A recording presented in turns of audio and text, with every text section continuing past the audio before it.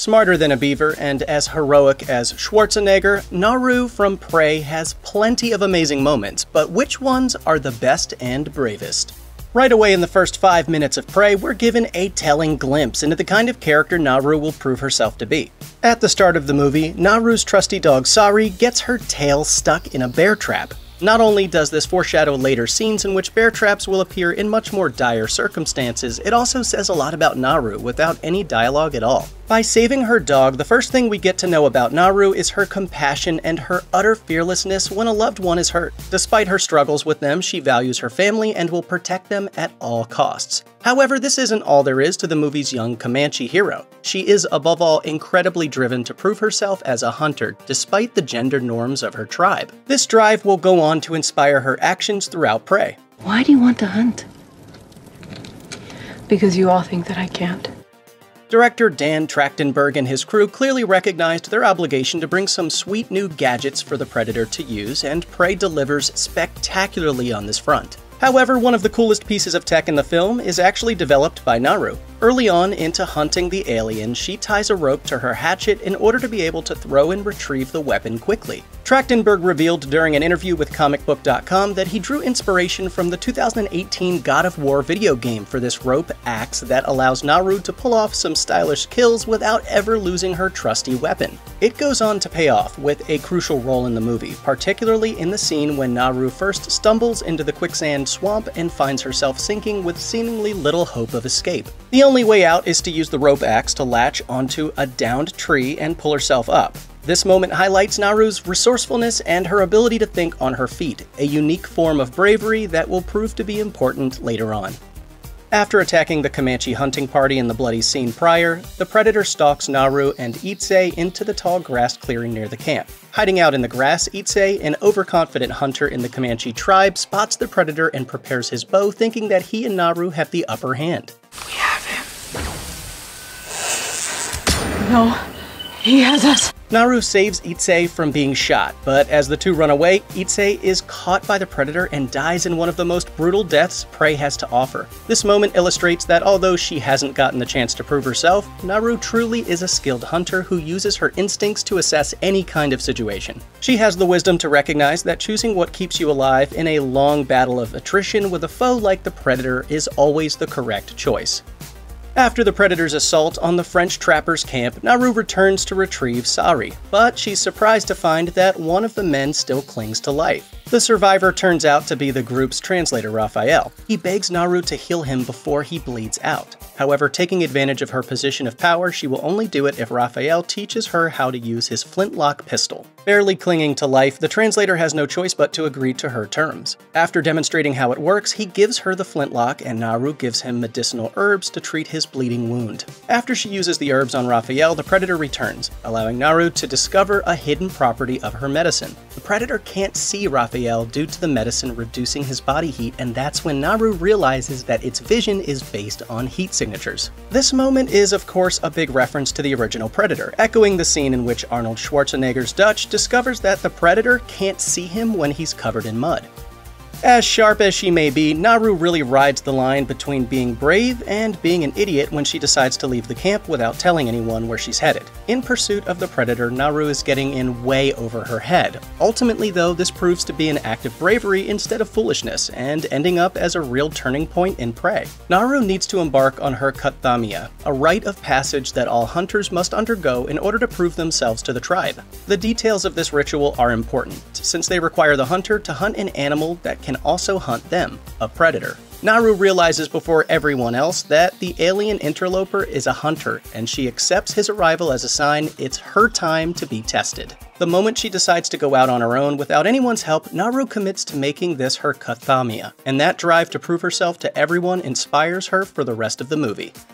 At the end of the movie, Naru gets to complete her arc in a triumphant finale. As she returns from the hunt victorious, she comes back to the camp covered in neon green predator blood with the head of her prey held in her hands. It's the most empowering moment Naru gets in the whole movie, bringing her character full circle. As the community gathers around her, she tosses the head at the feet of the tribe's leader to accept her rightful place as a Comanche warrior. This isn't merely Naru coming back from her kathamia, regularly a cause for celebration, but her returning as the savior of her tribe. Having killed the creature that took her brother and most of the male hunters, Naru has made her way to the top of the food chain in a short matter of time. With most of the hunters dead, Naru remains the singular defense the tribe has. After they're both independently captured by the French trappers, Naru and Tabe are tied up to a tree together and used as bait for the predator. But since the predator only hunts humans and animals who pose a threat to it, it ignores the captives and goes straight for the armed trappers who are waiting in the wings to attack. Amid the chaos, Naru thinks on her feet to figure out how to free herself and Tabe from their ropes. Upon seeing the bear trap on the ground near their restraints, Naru figures out how she can use it to cut their ropes. Trachtenberg uses this opportunity to trick the viewer as Naru begins telling Tabe a story about how a beaver will escape from traps by chewing its own leg off. Tabe begins to panic, thinking his sister is about to sacrifice her limb for their freedom. But as we've learned, Naru always thinks past the obvious answer to find a better one. Naru, stop! I'm smarter than a beaver. One of the most brutal moments in Prey doesn't even need a predator around to set off a flurry of violence. Instead, in a moment showing the parallels between our young hero and the movie's young predator, Naru is the instigator of this assault. When sneaking up on the trapper camp, she sees that they have captured Sarii and intend to harm him. When she springs into action, Naru is quick and deadly. Using her assailants' weapons against them, as well as her own rope axe, she swiftly puts an end to the remaining trappers. It's the moment that shows the most violent side of her, but it is crucial to proving that she's ready to take on the predator. Only now that as she matches the efficiency, bravery, and brutality of her prey, can she understand how to take it down.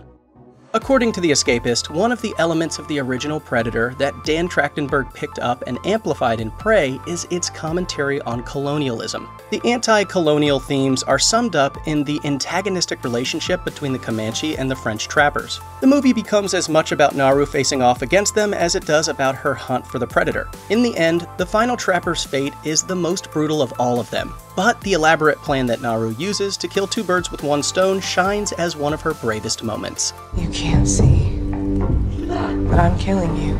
After we see Naru sneaking up on the trapper, we see that she has tied him up in an elaborate setup to lure the predator out. She cut off his leg below the knee, bleeding him in order to attract the alien while hiding herself to its gaze using the medicinal herbs. Needless to say, it's incredibly dangerous to attract a predator to you, but this is the type of bravery Naru needs as a hunter to complete her rite of passage.